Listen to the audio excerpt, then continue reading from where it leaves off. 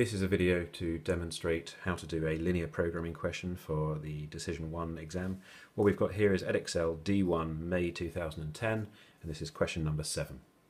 So what we've got here is Keith is organising two types of children's activity, Sports Mad and Circus Fun, and he wants to work out how many times to offer each activity. X is the number of times of Sports Mad and Y is Circus Fun. Two constraints are X is less than or equal to 15 and Y is greater than 6. Constraints are shown on the graph, so here are the two constraints, and the rejected regions are both shaded out. What we've got to do is explain why y equals 6 is shown as a dotted line. Now it may not show too well on the video, but this is a dotted line going across here at y equals 6, and we've got to explain why it's dotted. Well, if we come back to the constraint, we can see it's y is greater than 6, not y is greater than or equal to 6. And so we need to explain what's going on there. And of course what it means is that we are not allowed to have values on that line. So if I was writing the answer, I would write something like, so that values with y equals 6 are not allowed. Another way of writing it would be to show that it is a strict inequality. Oops, inequality. There. So just saying that we're not allowed to have things on this line. Okay. Then we get two more constraints. 3x is greater than or equal to 2y, and 5x plus 4y is greater than or equal to 80. We've got to add two lines and shading to represent the inequalities and determine the feasible region. So what I would do first of all is I would work with these equations a little bit to get them in a format that I prefer to work with. So 3x is greater than or equal to 2y. Well, of course, that tells me 2y is less than or equal to 3x, and y is less than or equal to 3 over 2x. So writing it in that y equals mx plus c format makes it a little bit nicer for drawing the graph. So then when I draw that, of course, thinking about it as y equals mx plus c, it's going to go through the origin. I've got a gradient of 3 over 2, so the change in y over the change in x is 3 over 2, so for every 2 units across it's going to go up by 3, so we're going to go across another 2, up another 3, and of course our line is going to go through these points. So drawing that line in, getting that all nice and lined up, try and be as accurate as you can. There's that line there. We want y to be less than that, so we don't want the part above. So we'll cross out that section there. Working with the next one, 5x plus 4y is greater than or equal to 80. So I'm going to turn that into 4y is greater than or equal to minus 5x plus 80. And I'm going to turn that into y is greater than or equal to minus 5 over 4x plus 20. So of course that's going to be going through the y-axis at 20.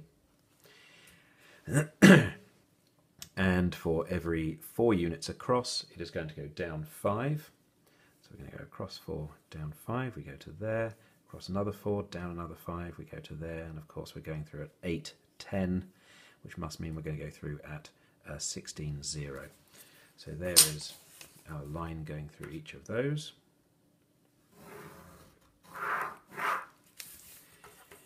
And we want to have greater than or equal to that. We want above the line. So we're going to cross out this section here. And we are asked to label it as R. So this section here is our R in that area there. It's always a good idea as well to label the lines that you're representing.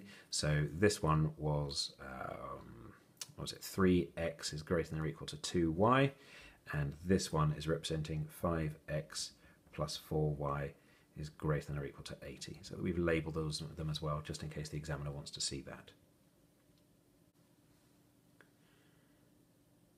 The next part of the question gives us information. Each Sports Mad activity costs £500 and each Circus Fun activity costs £800. Keith wishes to minimise the total cost, write down the objective function C in terms of x and y.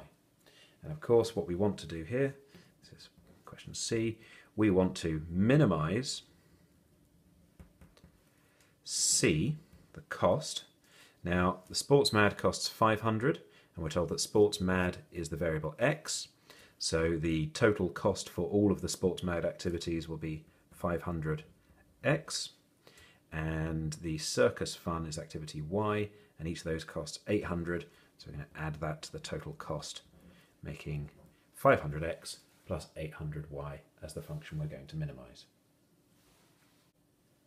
The last part of the question asks us to actually solve the problem now. So we've got to use our graph to determine the number of times each activity should be offered and the total cost. You must show sufficient working to make your method clear. So I'm going to use a ruler method in the sense that I'm going to draw a line and then move it. So what I'm going to do first of all, I'm going to think about this particular function here. 500x, 500x plus 800y is equal to some amount of profit, or some amount of cost. Sorry. What I'm going to do is I'm going to choose a value which both 500 and 800 go into. So if my total cost was 4,000, what would the values of x and y be that would satisfy this? Well, I can find some quite easily. X could be 8, y could equal 5. So that's giving me, when x is 8 and y is 5, those are 2 points, there we go, on that objective line. Okay, so that's the objective line. Anywhere on that line will give us a cost of 4,000, no matter what value of x or y I choose. What I should have said here is that when x equals 8, y equals 0, and when y equals 5, x equals 0. And these are giving the coordinates of the end points. Could of course choose any value. If I'd chosen, let's say, 8,000 for this, then what value of x would I have to give? X equals 16 and y equals 10 would give me the coordinates of the endpoints of this line as well. So x equals 16 is over here, and y equals 10. They are two values that work, so they give me the endpoints of my line, and everywhere along here, all of the coordinates will give me the values that I want.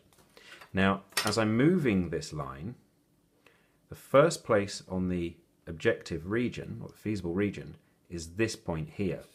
Now that is not integer solutions. And we need to know how many times the activity happens, so we can't have that as a solution. What I'm going to do now is zoom in a little bit so we can see what's going on in this section. So now looking at this area a little bit closer, this would be our solutions if we were allowed non-integer values, but of course we're looking for the amount of times an activity can happen.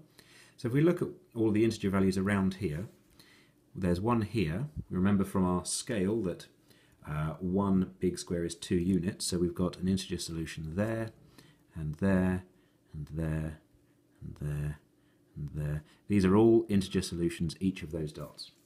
So what the question is, of course, is which one comes up first.